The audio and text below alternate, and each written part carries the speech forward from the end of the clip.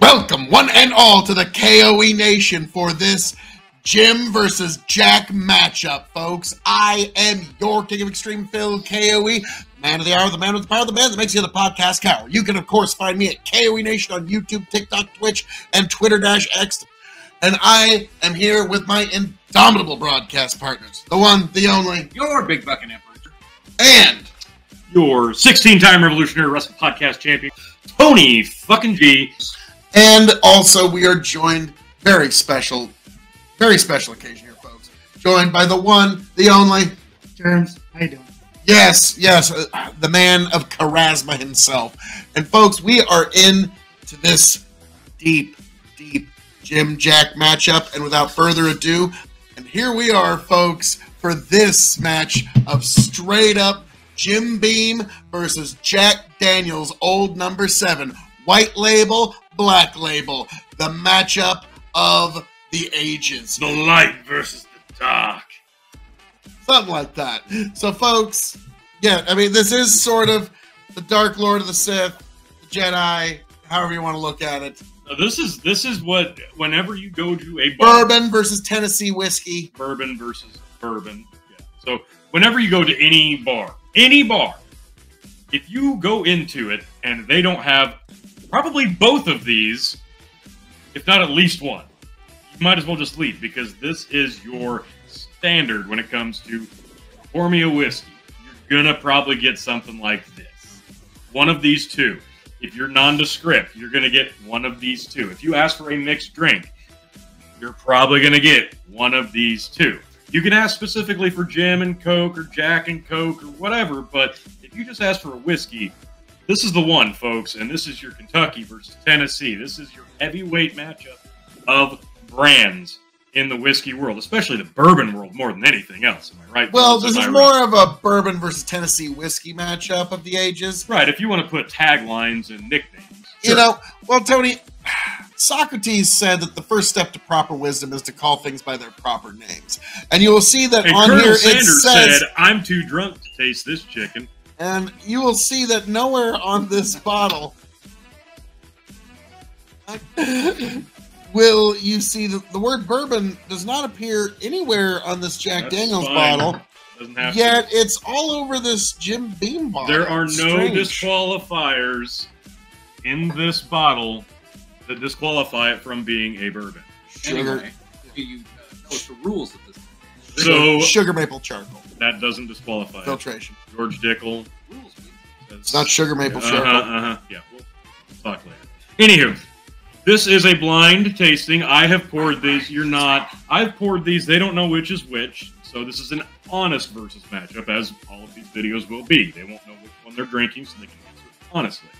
As we get deeper, it might get more difficult, but this is the core of both. Regular Jack versus regular Jim. An honest versus matchup. We will see who the winner is. So, first and foremost, we will start with the one on your left. Try it first. On the nose. Do you get anything specific on the nose? Kind of an earthy sweetness, but not much. There is a sweetness, yeah. It's almost like a... This smells like root beer barrel hard candy taste. Let's nose the glass on the right. It's a little more earthy, a lot less sweet on the nose. It seems way more bland. Yeah, there's not a lot on the nose here. Interesting. Okay. Definitely different noses. A lot more going on the left, I think. Yeah, a little bland on the nose on the right. So, let's start with the glass on the left. Tasting it. Indeed.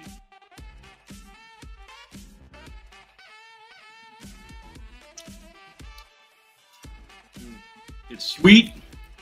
Is it though? Yeah, it's sweet. It's a little sharp though. And for not being a heavy proof, it drinks a little heavier than the proof would indicate. Well, let's try whiskey number 2. Whiskey B, if you will. Whiskey on the right.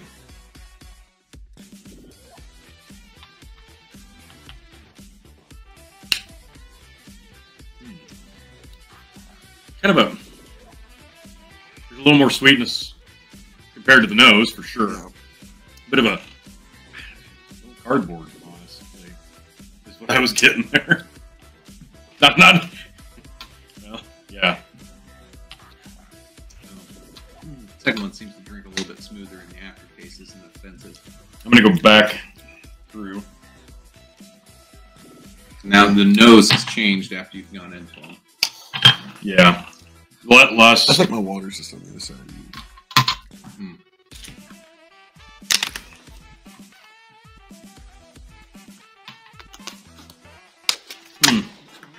Okay, since I poured these, I will not be voting. Won't need to because Until the end. there won't need to be. Okay. Betwixt the three of you, this will be an honest, decisive decision. So, who votes for the whiskey in the left glass and who votes for the right? So we'll start with the left class. Who votes for the whiskey A? Negative. Who votes for whiskey B? Clean sweep for whiskey B, huh? Is that what you vote for, Germs? Yep. So was whiskey B Jack Daniels tea? I want to hear what you guys think. Whiskey A was Jim Beam. Whiskey B was Jack Daniels. You would be correct. Jim Beam was whiskey on the left, whiskey A. Jack Daniels was Because it whiskey tasted B on like the right. clay. I knew it. There's I got something with- wood at a number 2. There's something with Jim Beam's aftertaste. It's just so offensive. There, It's almost slick. Now, Tony, I don't like it. what you can do here is give us a blend. I am going to do that, but I will say the note that I get here with the Jack, or the Jim that I don't get with the Jack, is it's a very distinct nut flavor, nuttiness. And I didn't say that because then obviously you Giggity. would have known. Yes. So this is a blend that has to be known. I mean, when are you going to have the chance to mix Jack Daniels and gosh. Jim Beam again? Like, only every time I ever go to the bar for the rest of my life. Yeah. You have to pay extra. Not here, folks. So, the Blend Master, 50-50 Jack Jim. Here we go.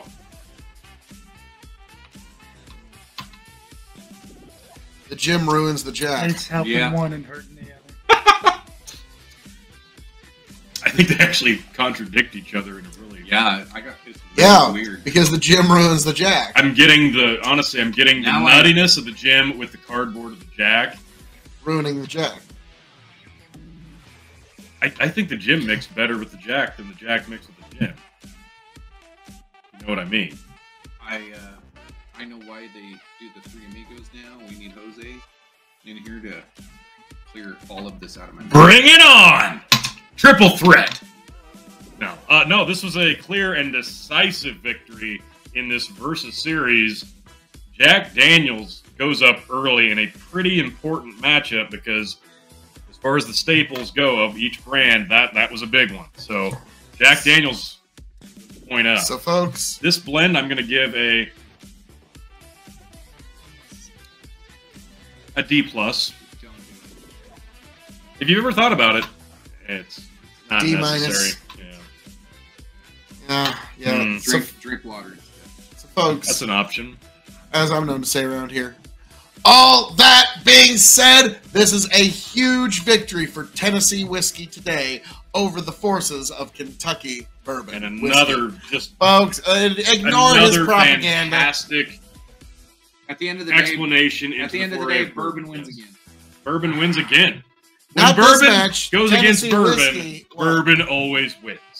But that's not what happened here, folks. God bless every last one of Except you. it is. I hope all of you make it back here to the K.O.E. Nation happy, healthy, much the wiser. Raise a glass to yourselves, gentlemen.